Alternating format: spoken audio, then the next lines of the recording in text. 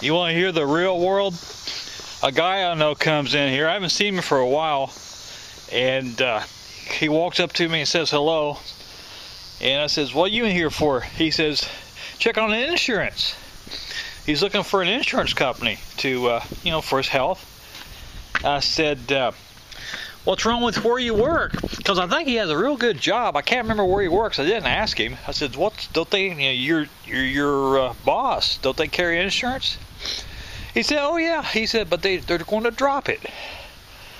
Wow, what's bad in it? They're going to drop the insurance for everybody, all the workers. So they wondered why, so they asked the company, "Why are you dropping our insurance?" They said, and I quote, "It's cheaper to pay the fines off than it is to serve you guys insurance." Man, think of that. Yeah, that's what the company said. It's cheaper to pay off our fines. So the federal government will fine them, I guess, for not carrying insurance. But it's cheaper for a company to pay the fines than it is to carry insurance on all the workers. That's what he told me the company said. As they say, the real world.